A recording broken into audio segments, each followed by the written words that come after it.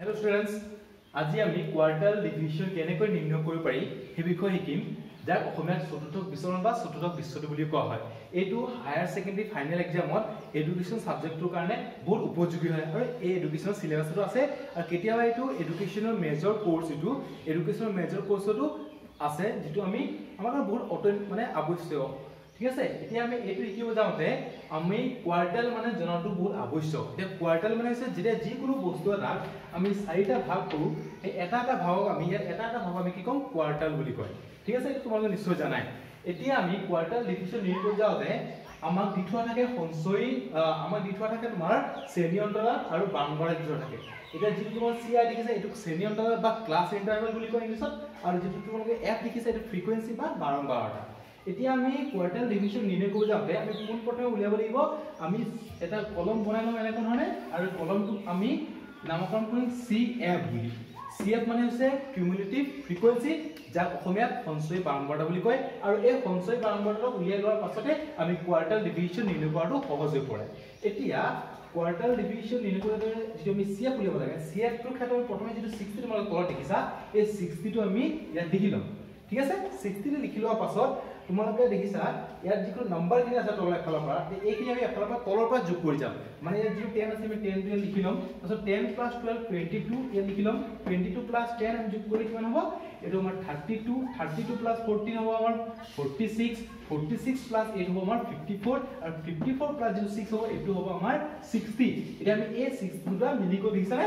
এই দুটা মিলি গলে আমি গম পাম যে আমি যি কোয়ার্টাইল ডিভিশন উলিয়াবলৈ গৈ আছো মানে আমি সঠিক পথত গৈ আছো। এতিয়া ইয়াত তোমাৰ কোয়াৰ্টাইল ডিভিশন যেটো ফৰ্মুলা তোমালোকে দি থোৱা আছে দেখিছা নে কোয়াৰ্টাৰ 3 আৰু মাইনাস কোয়াৰ্টাৰ 1/2। এতিয়া যেটো কোয়াৰ্টাৰ 1 তোমালোকে দেখিছা এতিয়া আমি কোন প্ৰথমে এই যেটো n = 60 দেখিছা এই 60 ৰ কোয়াৰ্টাৰ 1 আমি উলিয়াব লাগিব। এতিয়া 60 ৰ কোয়াৰ্টাৰ 1 উলিয়াবলৈ ফৰ্মুলাটো হ'ল q1 = n/4। এতিয়া n আমাক 60 দিটো আছে তুমি দেখিছাই 60/4 = 15। এতিয়া আমি যেটো কোয়াৰ্টাৰ 1 পালো সেই কোয়াৰ্টাৰ 1 মানে পালো 15 ঠিক আছে। এতিয়া আমি এই 15 টো এই তলত তুমি যেটো 60 দেখি আছা এই 60 ৰ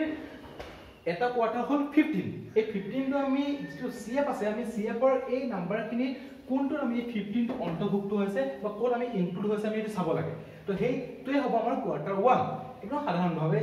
এইটোৱে কোয়াৰ্টাৰ 1 আৰু হেতুৰ ওপৰত ভিত্তি কৰি আমি কোয়াৰ্টাইল ডিভিশন নিৰ্ণয় কৰিম বিভিন্ন ফৰ্মুলা কিছুমানৰ জৰিয়তে। এতিয়া কোয়াৰ্টাৰ 1 15 আমি পাইছো তলৰ পৰা যদি চাও আমি 10ৰ কেতিয়াও 15 নাপাওঁ মানে কাৰণ 10টো সৰু সেই একেটা সময়তে আমি যদি 22 ত চাও কি পাম আমি আমাৰ 15 টো পাম। দ্যাট মিন্স আমি এই 22 নাম্বাৰটো বা এই গোটেই ঘৰটোক এই গোটেইটোক আমি কোয়াৰ্টাৰ 1 বুলি ধৰি লম।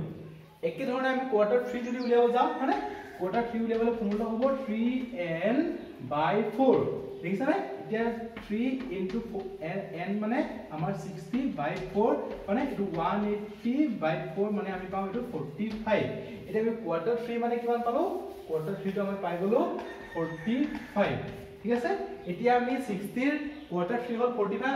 45 টো যদি তলৰ এই একে ধৰণে যদি চাও তলৰ পৰা আমি ক'ত পাম 10 ত নাপাও 22 ত নাপাও 32 ৰ ভিতৰটো সোমাই থকা নাই আমি 46 ৰ ভিতৰত আমি পাই যাম আমাৰ কোয়াৰ্টাৰ 3 টো। এতিয়া আমি কোয়াৰ্টাৰ 1 আৰু কোয়াৰ্টাৰ 3 সাইডত আমি ধুনীয়াকৈ লিখি লম যাতে আমি এইখিনি বুজি পাওঁ ভালকে আমাৰ কাৰণে আৱশ্যক। তোমালোকে এক্সামত যদি আহে বা পৰীক্ষাত যদি তোমালোকক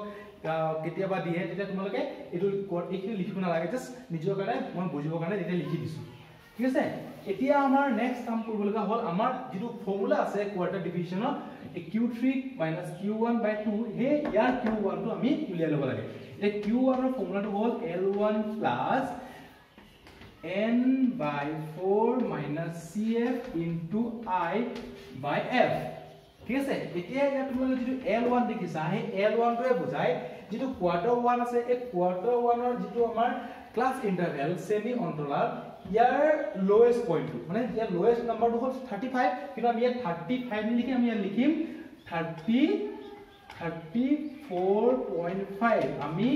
সদায় -0.5 ইয়াৰ পৰা কমাই দিব লাগে ঠিক আছে। তাৰ পাছত ইয়াত আহিলে আমাৰ n মানে আমি গম পাওঁ 60 লিখি দিয়া আছে /4 মানে -CF মানে আমি কৈছো যে জিটুত আমি কোয়ার্টার 1 পাইছো যেটো আমি 22 আমি কোয়ার্টার 1 পাইছো আমাৰ হলে আমাৰ 15 টো ঘুমাইছিলে এই তাৰ তলৰ যেটো আমাৰ সংখ্যা এটো হ'ব আমাৰ CF মানে এই তলৰ সংখ্যাটো আছে কিমান 10 এন আমি 10 লিখি ললে এটো যেটো I দেখিছা এই I টোৱে বুজাইছে যে যেটো আমাৰ ক্লাস ইন্টাৰভেলৰ নাম্বাৰ খিনি হনে 55 to 59 50 to 54 যি কি নাম্বাৰ আছে ইয়াৰ পৰা ডিসটেন্স কিমান কেইটা টোটাল নাম্বাৰ আছে ইয়াৰ ইন্টাৰভেলটো কিমান মানে ইয়াৰ টোটাল সংখ্যা কেইটা আছে এই 55 পৰা 59 লৈকে নাম্বাৰ কেইটা আছে সবে জানো যে 55 পৰা 59 লৈকে হিসাব কৰো 55 6 7 8 9 পাঁচ সংখ্যা এটা আমি ইয়াত লিখিলো এই কাৰণে 5 টো আমি ইয়াত ধুনিয়াকে লিখিলো ঠিক আছে এখিলৈকে বুজি পাইছা চাগে সবে তাৰ পিছত আমি নেক্সট লিখিলো F2 যে F2 হ'ব যত আমি কোয়ার্টার 1 পাইছিলো ইয়াৰ এই যে ফ্ৰিকুৱেন্সি তুমি লিখিছা ইয়াৰ এগেইনষ্টত একে সমান্তৰালভাৱে যেটো ফ্ৰিকুৱেন্সি আমি পাইছো হয় এই যেটো আমি তোমাক লিখিছা নে এই বক্সটোৰ ভিতৰত যেটো ঘুমাই আছে এইটো হ'ব কোয়াৰ্টাৰ 1 ৰ ক্ষেত্ৰত আমাৰ এইটো যেটো ফ্ৰিকুৱেন্সি এইটো মানে ইয়াত কিমান লিখা আছে আমাৰ 12 এই কোয়াৰ্টাৰ 1 ৰ এইটো 12 টো লিখিছা নে এইটো হ'ব 12 ঠিক আছে এতিয়া আমি টোটাল হ'ল 34.5 প্লাস এইটো 60 গুলি 4 ডিভাইড কৰো আমাৰ হয় কিমান 15 - 10 into 5 ঠিক আছে by 12 ঠিক আছে একেলগে বুজি পাইছা সাগে মানে এতিয়া আমি এতিয়ালে হল 34.5 প্লাস এটো 5 into 5 নহল 25 by 12 মানে এতিয়া 34.5 প্লাস 25 ক যদি আমি 12 ক যদি হৰণ কৰা হয় আমি কিমান পাম 2.08 এই ফলৰ পৰা আমাৰ কোয়ার্টার 1 হ'ব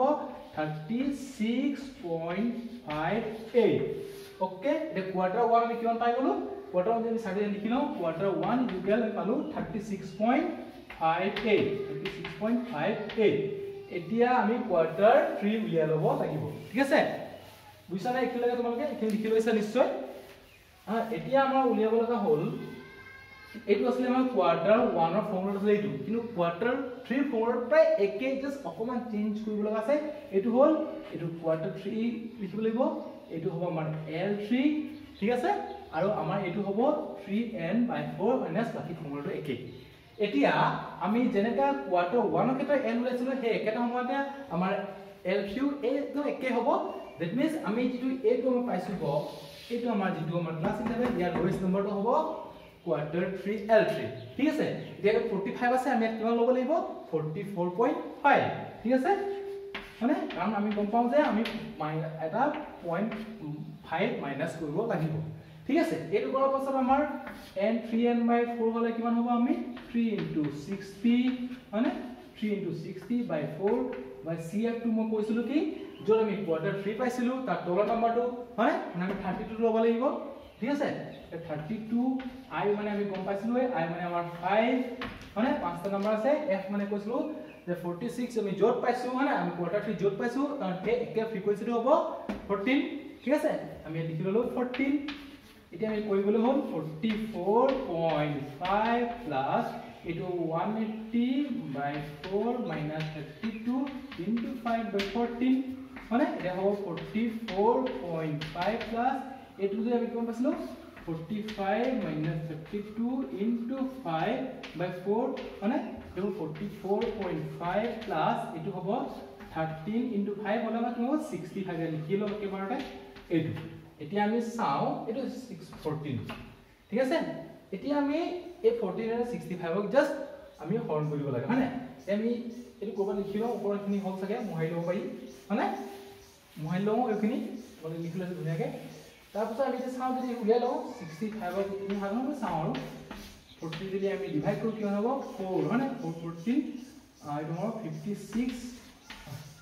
9 ৰ তলত 4 দিলে 0 টা আহিব মানে এই যদি আমি দিও তোমালোকৰ 614 ৰ তোমাৰ 84 মানে 6 এটা আহিব তললে মানে আমি ইয়াত দিনবা আৰু দিলো 4 এটা মানে এটা হ'ব আমাৰ এটা হ'ব 4.64 ঠিক আছে এতিয়া কোয়ার্টার 3 হ'ব 44.5 প্লাস 4.64 মানে 4.64 ঠিক আছে এতিয়া এটো হ'ব আমি 54 ইকুয়াল আমি লিখি ললো 9 ঠিক আছে তাৰ পিছত লিখিলো 34